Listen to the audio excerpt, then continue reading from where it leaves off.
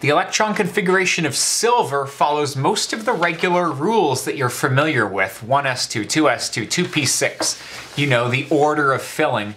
Your teacher might have shown you a staircase like this where you draw diagonal lines. I prefer to just know this. It's pretty easy. 1, 2, 3, 4, 5, 6, 7. And then the S's are over here, and the P's are over here, and the D's are here, except they are one behind. So in the fourth row, you're at 3D. You'll just get used to it. I've memorized it. I'm sure you will as well, because you're a baller, just like I am. In any case, silver is an exception to the rule because it ends with a D9. In that case, it's going to shift itself around. But let's not put the cart ahead of the horse. Let's create the full electron configuration first. Now, silver on the periodic table is here in the 5th row, and it's column 11, or group 11 if you're into that. So I have to get all the way up to about here in the 5th row. I have to go through 1s, and I can fit 2 electrons in there.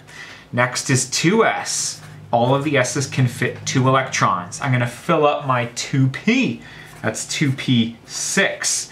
3s, you can fit 2 electrons in an s. 3p, you can fit 6 electrons in a p.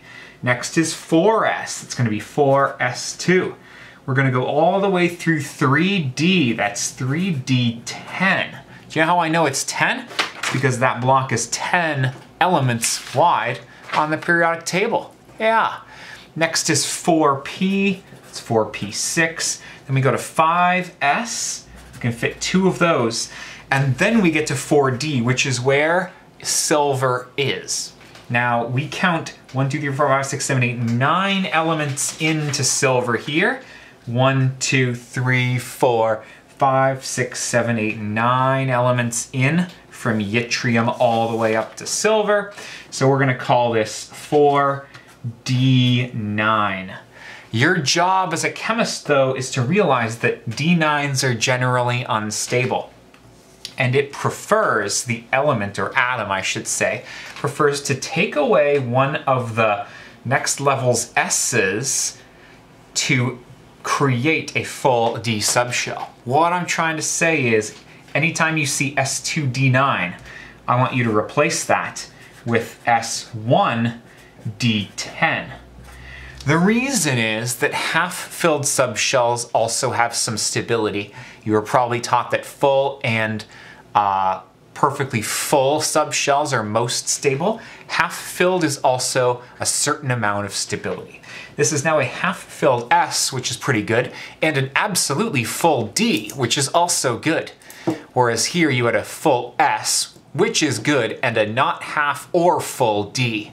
So to complete the D subshell at a higher energy, you're going to borrow an electron. That promotion is easy, it happens, it's your job to know that S2D9s become S1D10s. Surely you want the shortcut though.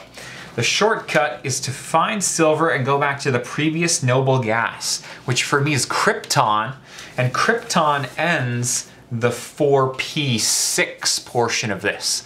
So I can cut this away all the way up to 4p6 and just replace that whole thing up to and including 4p6 with Kr in square brackets. Then I write the 5s1 and the 4d10, and I am donezo. Beautiful.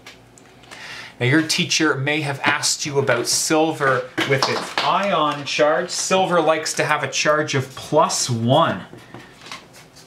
To create a +1 charge, you need to take away 1 electron, and you're supposed to take it away from the highest n or shell number first. Here I have n equals 5, and here I have n equals 4. I have to take away this electron first. So I'm gonna rewrite my Kr. If you need the full electron configuration, you gotta write all of this out like a chump. I'm gonna take away that S. Now, I personally like writing 5s0 just so that people know that there are now no electrons left there, and 4d10. There you go, 1 less electron, a +1 charge. The electron configuration for silver neutral is S1d10, and the electron configuration for silver with a +1 charge is S0d10. Got it? Got it. Hey, best of luck to you.